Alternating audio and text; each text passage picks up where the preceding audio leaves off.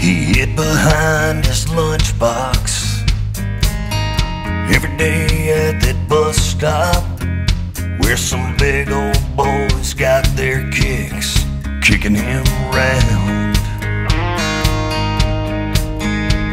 He was scared as hell of that recess bell.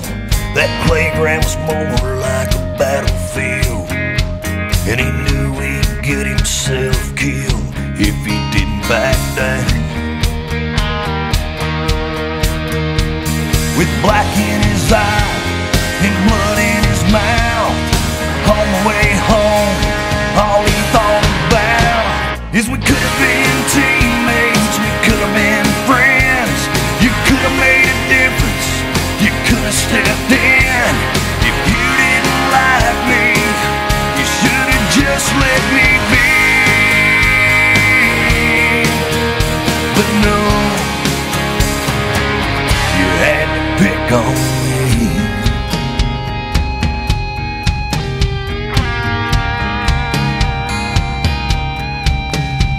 She heard them laughing about the way she looked in the hallway at the high school. She hid behind her books every day in that lunchroom. She wouldn't eat a thing. She stared in that mirror, hating what she'd see. Trying to be pretty became a disease. She was killing herself, just dying to fit in. The diary she kept underneath her bed hid all those words that she never said. We could have been sisters, cheered at the games. We could have gone to prom, shared the same limousine. If you didn't like me, you should have just let me be.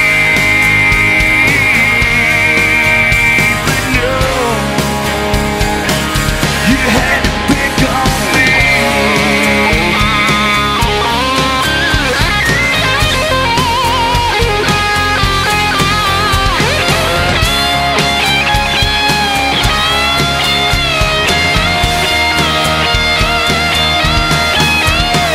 It's time to make a stand, take responsibility, 'cause it's gotten out of hand.